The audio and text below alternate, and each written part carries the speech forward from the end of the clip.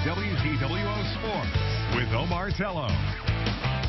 Good evening, everyone. Big game at Bob Warren Field tonight between the top two teams in the West Division of the Prospect League. Terre Haute and Danville come into it separated by just half a game in the standings with Danville in front. But the Rex have played well against them this season. Nice night for a game at Bob Warren. And here's bat boy Braden Rogers. He does a great job helping out the team. Look for a story on him this Thursday. Tied at 1 in the 7th. Hunter Cloak would like to keep it that way, and he does with the strikeout. He goes 2 2/3 with just 1 hit. Bottom 7th, Roberto Enriquez is just robbed of a hit here by Cade Evans. Great catch by him. In the 8th, Gavin Dugas with an RBI single, and Danville takes a 2-1 lead. They pushed it to 3-1 going to the bottom of the 8th. That's when the Rex get going. Mason Spears with an infield single. Too much speed to get him. They're set up with first and second. Brings up Jalbert Mello, and he is clutched down the line. Austin Weiler coming in to score, cuts the deficit to 3-2. Then it's Craig Shepard who will play the role of hero tonight. Gets down inside the line. 2-run score, and the Rex win 4-3. Here's manager Tyler Wampler on the clutch win. Yeah, it was a fantastic game all around. We've had close, tough battles against Danville thus far this season. You know, Craig Shepard picked us up there at the end, so, you know, we're really excited. We felt good the last 2 games, so we just need to keep it rolling. I'll tell you what, this is what baseball is all about. I mean, those are 2 of the best teams in the league, I think, and you got to give it hats off to them. They played a great game, but I mean, for us to come back, we hit balls hard all day, and then to piece something together in the 8th was huge.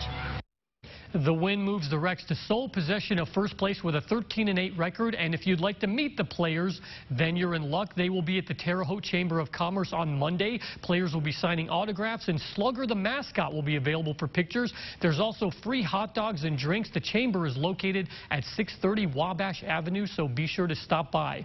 In American Legion baseball, it was the semifinals of the John Hayes Invitational. Sullivan taking on Kokomo this morning at Terre Haute North, playing for a spot in the championship. But good pitching from Kokomo seals it with a 2-0 win. So they advance to play Danville in the final game, and it's Danville cruising to a 9-3 victory to claim the championship. Congrats to them on a great tournament. And we'll close with the Reds and Cubs in the final game of a 4-game set. Cincinnati going for the sweep. The Reds winners of 6 straight, and we pick it up in the 5th. 2 on for Jason Hayward, and he goes to the opposite field. Nearly a home run, but that's just a double. Still makes it 2-0 Chicago. Next batter is Anthony Rizzo, and that's got to be fun to hit a baseball that far. All of these runs coming with 2 outs, by the way. 5-run inning for the Cubs. To the 7th, Jesse Winker pinch hitting for the Reds. He takes Pedro Strop deep to left. 3-run homer cuts it to 6-5 Chicago. Same inning for Joey Votto, and that line drive is enough to score the go-ahead run to make it 7-6 Cincinnati. They push 1 more across and win 8-6. They sweep the Cubs and win their 7th straight game. Nobody wants to play Cincinnati all of a sudden. Other scores, the Cardinals beat the Brewers 8-2. Luke Weaver with 5 2/3 innings and 9 strikeouts for St. Louis. Jose Martinez and Marcell Ozuna with home runs. And in Chicago, the White Sox beat Oakland. But Terre Haute native Josh Fagley got in the game today and had a chance to pinch hit. Hopefully he'll get some more at-bats in the coming days. And that's a look at sports. We're back with the Reynolds Wrap after this.